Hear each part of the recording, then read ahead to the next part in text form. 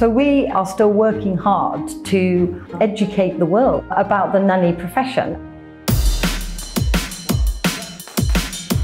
Interestingly, that concept of childcare as a profession is still a battle, if you like, that we're still waging today, because childcare is still viewed in society as low status and generally low paid, not our graduates, thankfully, but we're still fighting that. 1, 2, 3. We joke that our Norland nannies are the only ones that can afford to buy a flat in London. And we outstrip medical graduates and accountants. People are definitely shocked by how much they hear that a nanny can make. No, I do not know of any of my other friends that were going to be making this much.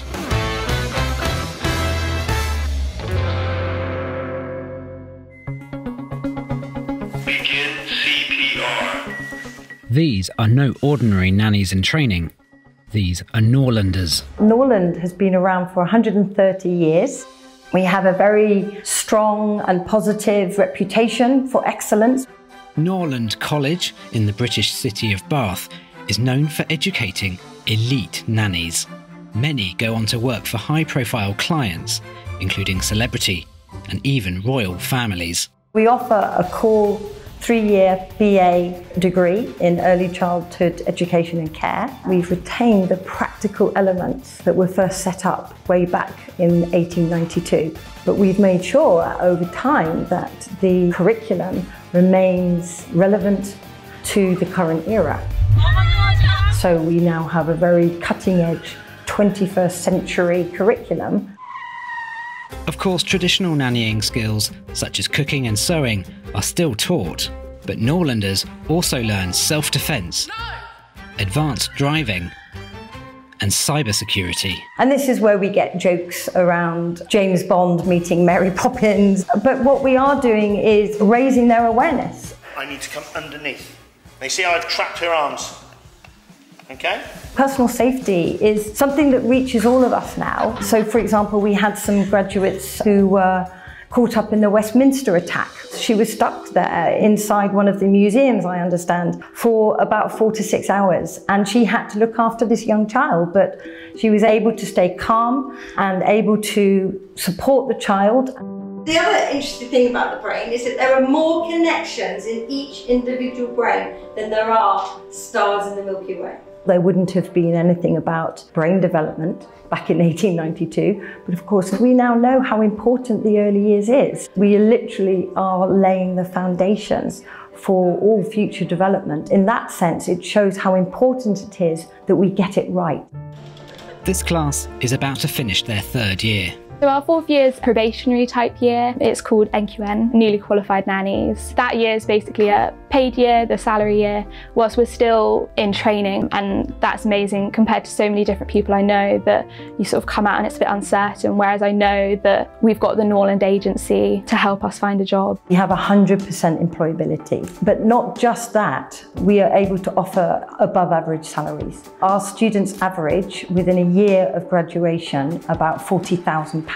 But within 5 years, they're probably averaging 50k plus, 65k upwards. So we do have positions at the moment in the 100k region. The prospect of earning that much money attracts a lot of applicants, around 240 for only 100 places a year. There are always some that come in with that intention, but it shines out at interview. We've been doing this, not personally, but for 130 years. So we do know and we can see those that have a genuine passion. I feel like I've always had the kind of passion to care for people, because seeing my mum adopt myself and my 3 sisters has really shown me that caring for people can literally change people's lives. A lot has changed since Norland was established in 1892, but male students are still a rare sight. Currently, I would say it's probably only about 5% male applicants. Things are slowly changing. For example, we just recently introduced our first gender-neutral uniform. We have a whole diverse society, and we think we should be generating students that reflect that diversity. I would love to see more men in early years. I mean, my day kind of looks like playing with Lego, playing with Star Wars. How cool is that? I think a lot of people think childcare is girly as such, but I'm just a regular guy and I absolutely love it. For many of them, they will work short time as a nanny, set themselves up financially, and then move on to do something different. Because they study for a degree here, there are lots of postgraduate opportunities for them. And of course, many of them are entrepreneurs, so they will start their own businesses. 1. Okay, then you're going down. Okay. I think being a nanny is really empowering. I really pride myself in not only just taking and looking after the child, but also feeling empowered to also share with the family the different tips and tricks that I've learned. No! Any part we can play in raising that status and raising the value of home childcare means that we have perhaps helped to change societal attitudes towards the role of women's work or childcare in general.